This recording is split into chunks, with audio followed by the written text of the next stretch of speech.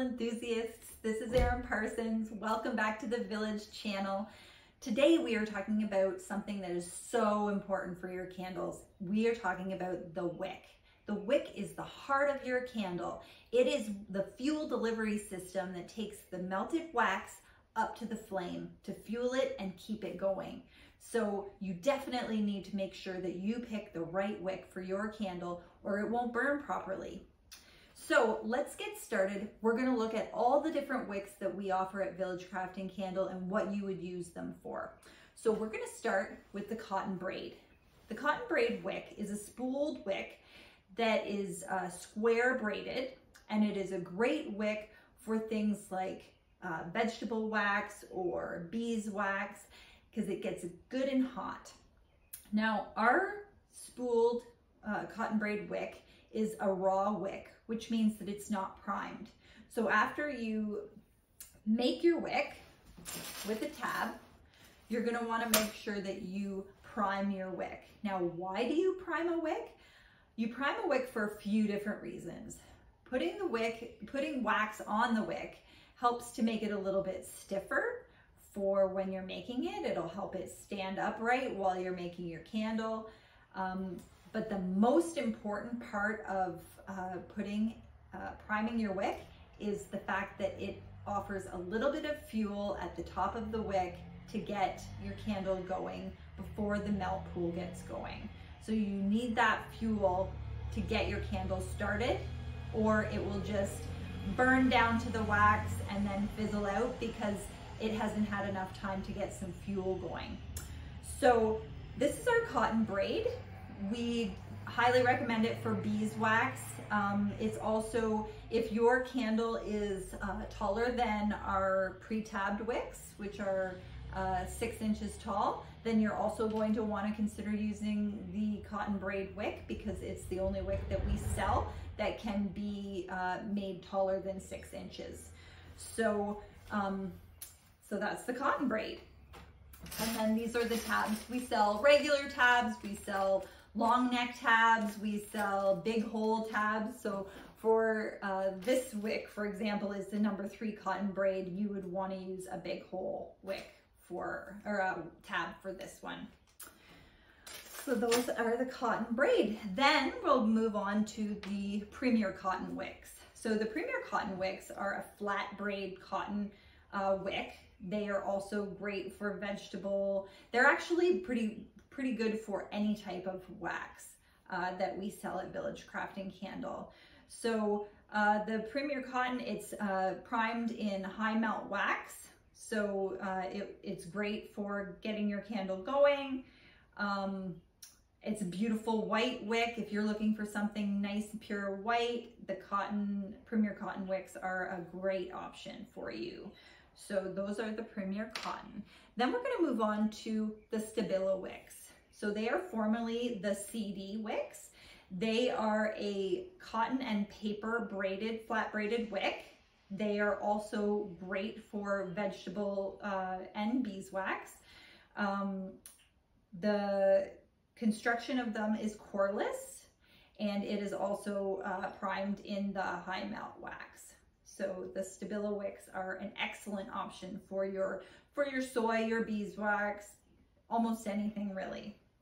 So similar to the Stabilo is the HTP. It is also a paper and cotton flat braid wick. Also, once again, primed in the high melt wax. So they, just like the Stabilo, are great for your soy, for your beeswax, any of your vegetable waxes. So those are the HTP. Next, we're going to come to the zinc. The zinc core wicks. I recommend using those for paraffin wax. They have a thin wire of zinc down the center of the cotton braid that's braided around it. The zinc helps to keep the wick going. It also is great for helping to hold the wick upright while you're making your candle. So those I generally recommend for paraffin. Not so much for soy because sometimes they can get a little bit overwhelmed and drown in the vegetable waxes. So generally paraffin is the way I go with the zinc. Next, we are going to move on to the wood wicks. So the wood wicks can once again be used for pretty much any type of wax. You have to just it depends on the width to determine how hot the wick will get in order to get your full melt pool. So you just need to be careful about the size that you select. They come with these tabs, so you just slide your wick down into the tab and then you put that into your candle. So those are our wood wicks. So next we're going to show you our votive wicks. So these are a Premier Cotton votive. Now the great thing about these that make them a little bit different from a regular wick is the extra large tab. So this tab is great for when you're making your votive candles. You just lower it down and that tab will help to center your wick for you. So those are really a great wick to choose for your soy votives. We also have these in zinc. So those would be good for if you're doing paraffin votives. And then finally, we have our tea light wicks. So these are the soy tea light wicks. They're made from a Premier Cotton wick and a 14 mil tab. And so these are made for any of your vegetable waxes being made into a tea light candle. We also have zinc, which once again would be used for your paraffin. So those are the main types of wicks.